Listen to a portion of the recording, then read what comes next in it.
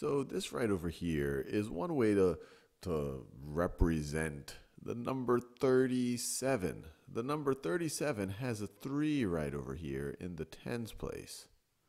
And so this 3 literally represents 3 tens. Notice this is a 10 here, this is a 10 here, and this is a 10 here.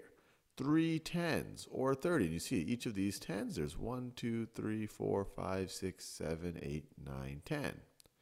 Now the 7 is in the ones place. It literally represents 7 ones. And you see that right over here. 1, 2, 3, 4, 5, 6, 7. So you can say that 37 is equal to 3 tens. We do this in the purple color. It's equal to 3 tens plus 7 ones. Plus 7 ones. Now what if I wanted to add something to 37? What would 37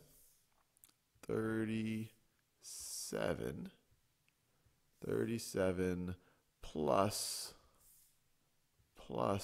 2 be equal to? How many tens and how many ones? Well, think about it. We're now going to add 2.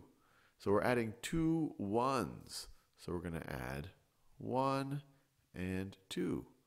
So now we still have 3 tens. So let's write that down.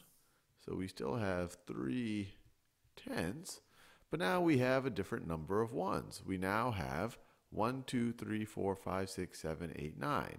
We now have 9 ones, or another way to think about it, 7 ones plus 2 ones is 9 ones. So let me write that down. So plus 9 ones, or another way to think about it is 37, let me do it right the same way, 37 plus 2 is equal to 3 tens. So I could write this as 30 and then 9 ones is equal to 39. And that's exactly what we have here. We have 30, this is the 3 tens, and then we have 9 ones, which is 39 squares.